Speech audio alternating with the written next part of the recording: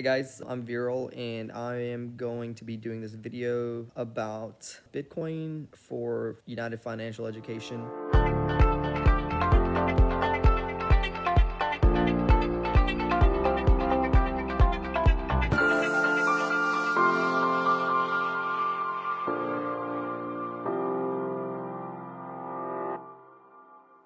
I'm not a financial advisor. I do have a finance degree from Georgia State, and I've been trading since I've been in the financial markets trading since 2012.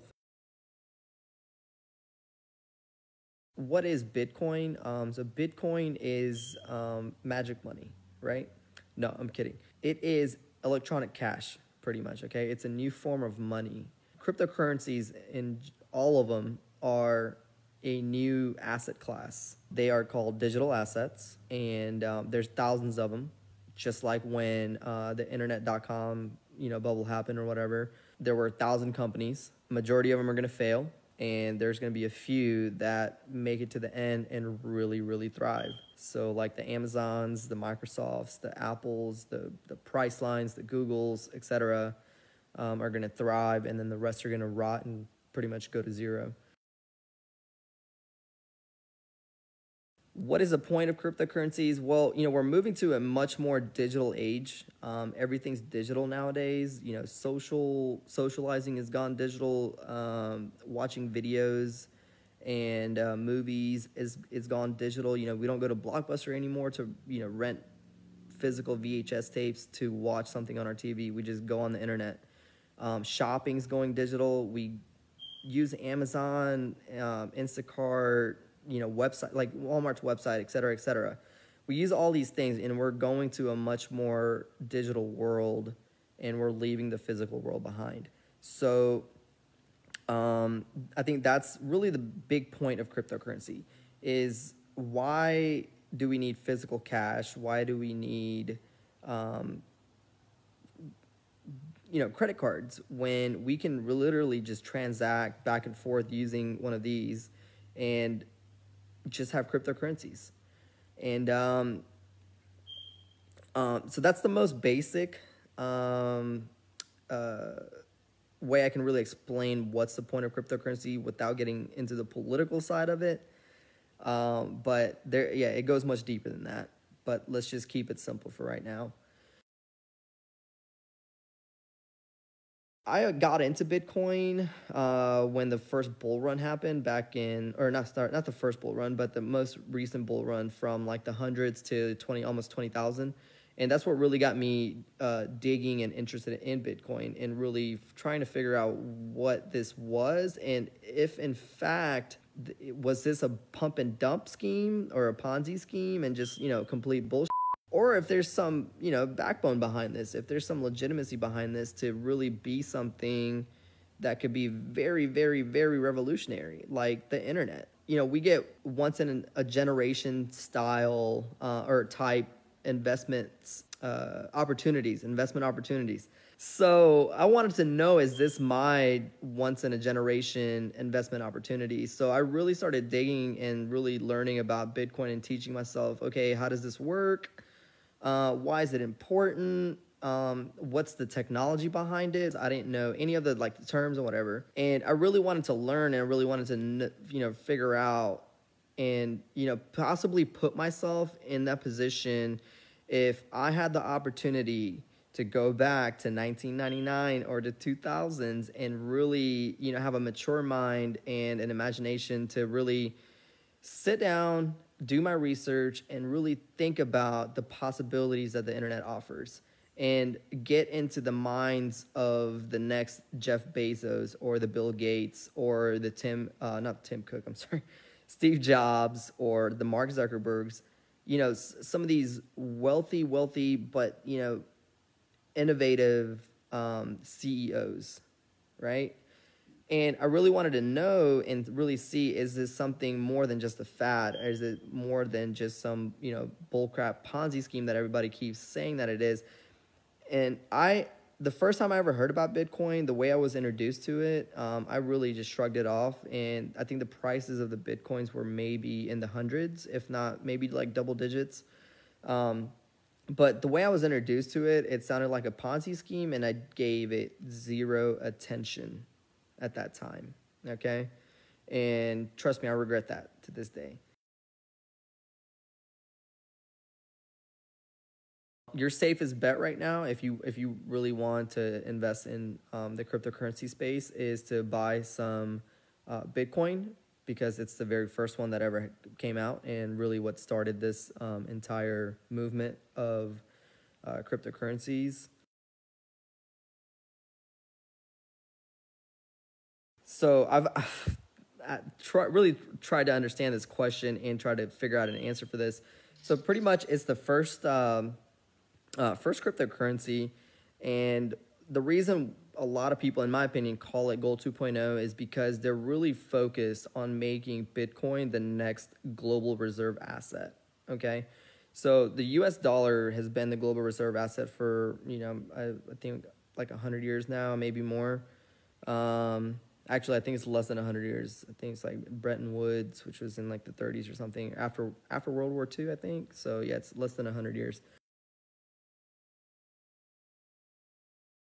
The U.S. dollar used to be backed, and used to have its value derived from having gold in the reserves, right? So we got off the gold standard, and ever since then, we've just been printing infinite amount of money.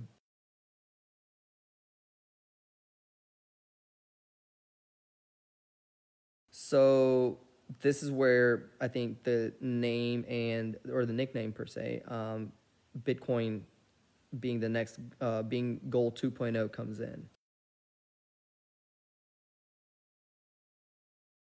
One thing I'll fully disclose to you guys before you invest or put any of your money into Bitcoin is just know that this is still a ongoing experiment, pretty much, and it is very speculative.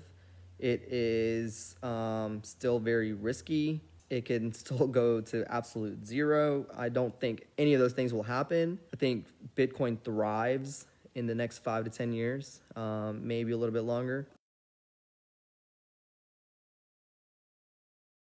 So Bitcoin is a new form of money. It's digital cash, pretty much. It's decentralized. It's borderless, meaning I can send it to India if I wanted to in a matter of seconds. Somebody from India could send it to me in the U.S. in a matter of seconds. I don't need anybody's permission to send that money because I own it. So I don't have to get my bank's permission. I don't have to get the IRS's permission. I don't have to get anybody's permission to send my Bitcoin to anybody else, whether they live in right next door to me, whether they live right down the road from me, whether they live in the same city, the same county, the same state, the country, wherever.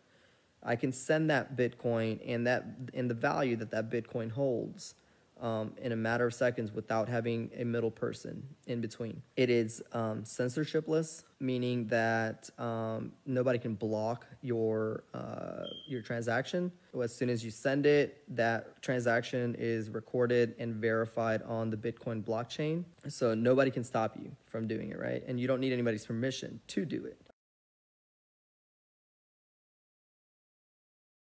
What is hard money? So our US dollar is no longer hard money since we got off the gold standard. Pretty much meaning that it has a cap supply. There's only ever going to be 21 million Bitcoins ever generated or mined per se. So yeah, there's 21 million coins, and there will never be any more or any less. So that's why it's called hard money.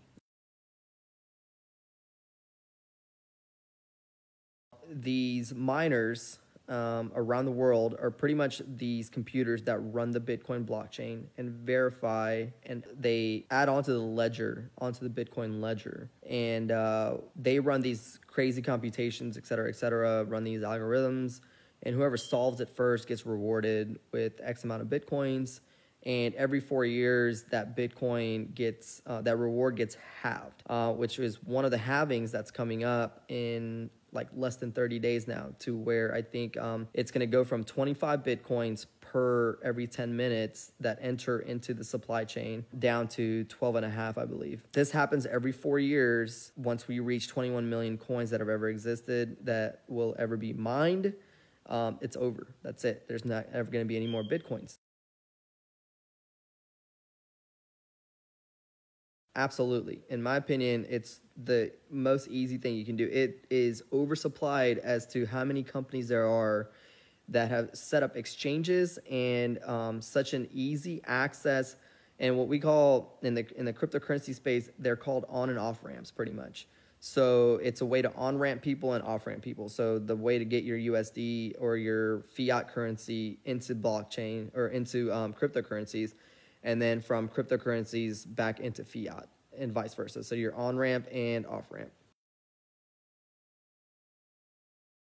Coinbase, I think, really is the easiest one, or it was. I think now Cash App offers it. You can buy Bitcoin directly on a Cash App and store it on Cash App. And let's see, you can, I'm pretty sure you can buy it on Robinhood. I'm not sure. Somebody had mentioned that. I'm not too sure.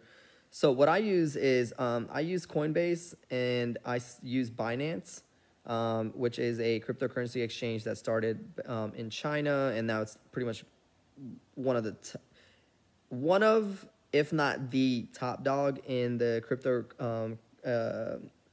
crypto exchange platforms. So it's gotten much easier to buy and sell. Me personally, I have a hard wallet and I use a different platform called Shapeshift to to control my coins. I also have some coins on an exchange, but that's only to really get in and out, in and out, in and out, and really to trade with.